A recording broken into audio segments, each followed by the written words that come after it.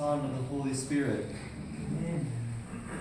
St. Paul, in his epistle to the Ephesians, says that you are quickened together. While you were still dead in sins, you were quickened together with Christ. This word quickened, of course, we don't use very often anymore, but it means made alive, full of life, enlivened. Sometimes you've heard in old translations about the quick and the dead, the living and the dead. James the Persian is one who is made alive in Christ, though he were dead in sins. We also hear him say, by grace you are saved through faith. It's not of your own doing. It's not of your own works. Now, of course, many in the Protestant world have taken that to an extreme, to which it means we don't do anything, and it's all grace, all grace, all grace, forgetting synergy and working along with God and cooperating with God. But indeed, it is God's grace that saves us. It is God's grace with that faith that we have in Him that saves us. That works that we do show forth our faith.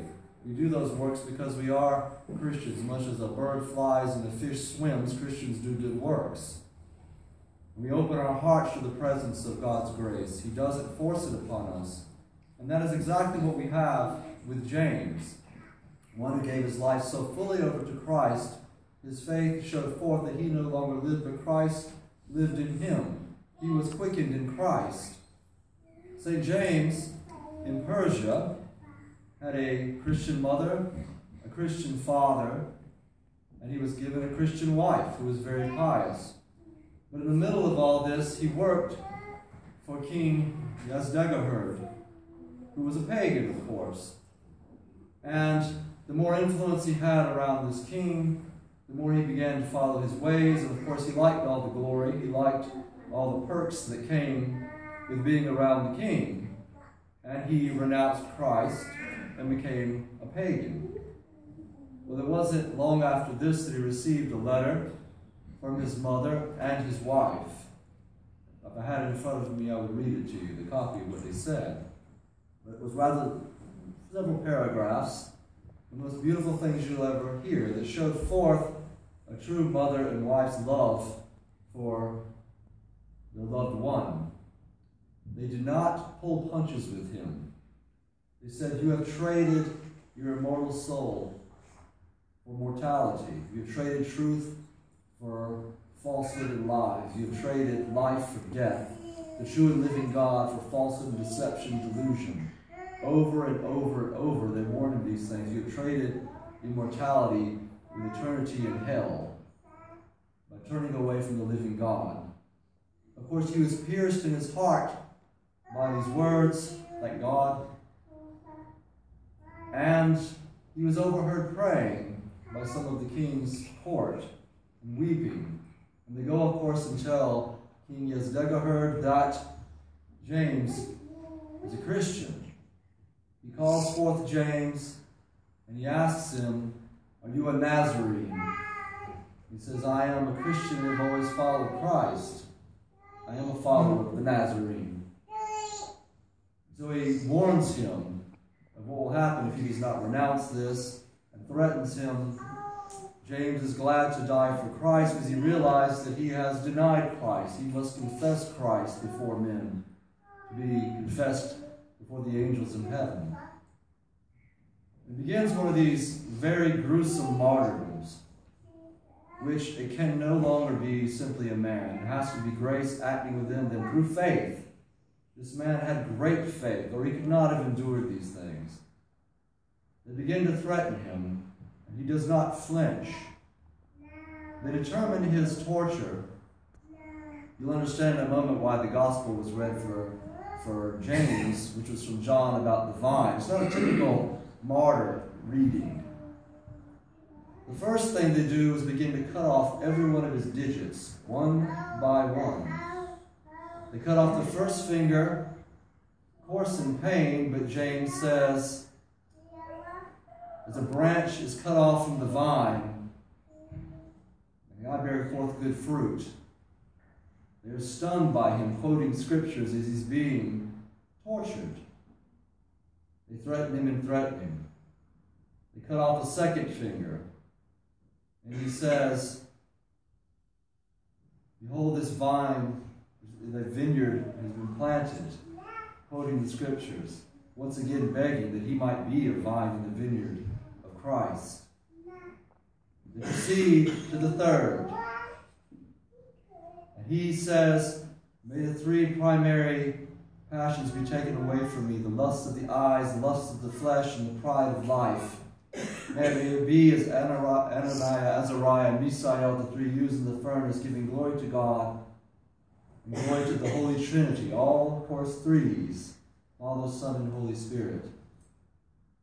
They're amazed by this, but their anger continues and continues and continues. He's continued made more alive as they think they're destroying him. They cut off the fourth, and he says, may I be as the three beasts, or the three creatures portrayed in the Apocalypse, and of course in Ezekiel.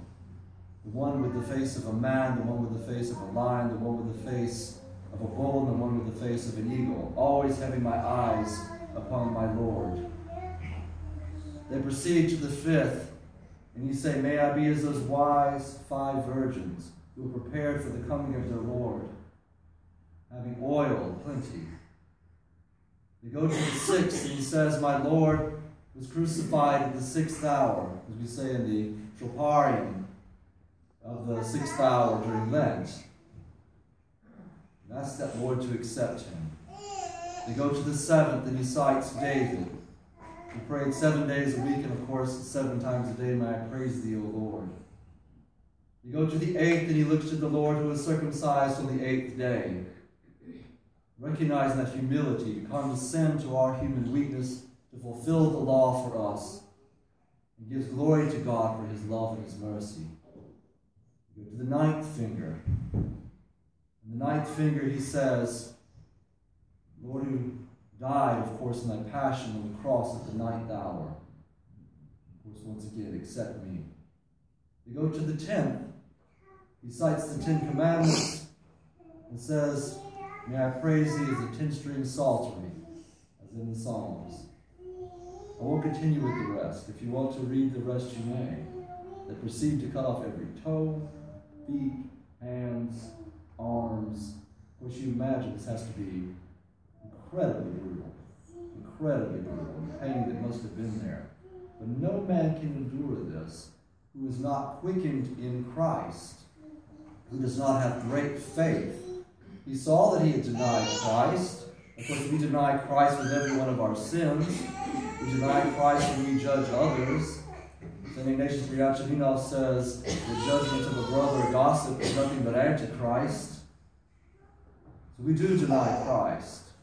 And we must confess Christ. It doesn't mean we're going to undergo martyrdom, but it does mean we must bear the difficulties that come our way.